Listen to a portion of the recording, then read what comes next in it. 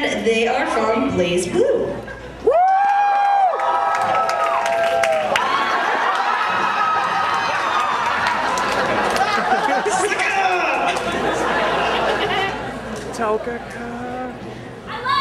Oh, come on, Mr. Panda.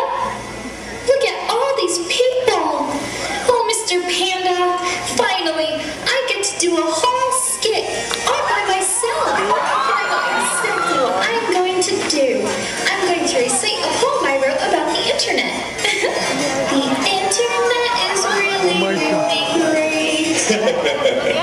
I've got a fast connection, so I don't have to wait. There's always some new site. I browse all day and night. It's like I'm surfing at the speed of light. Captain, how's it on?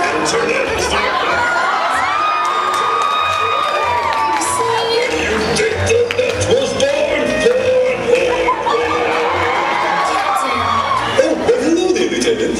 You're ruining my skit. Oh, I'm sorry. I didn't mean to do that. Well, if you wouldn't mind, please being quiet for a minute so I can finish.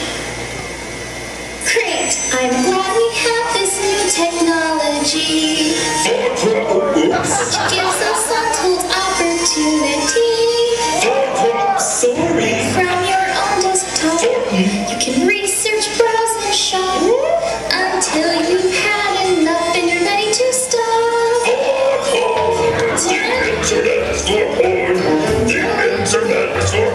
Stop it!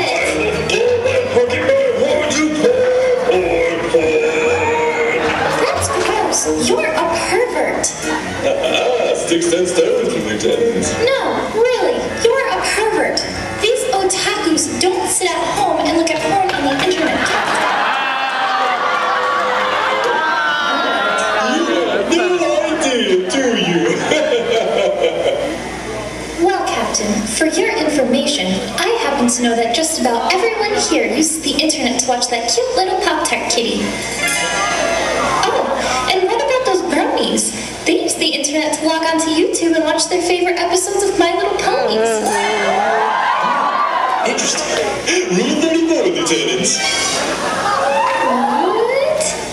If it exists, there's porn made of it. That's just... If there is no porn of it, it will be made. And rule 36. If it exists, someone has a fetish for it.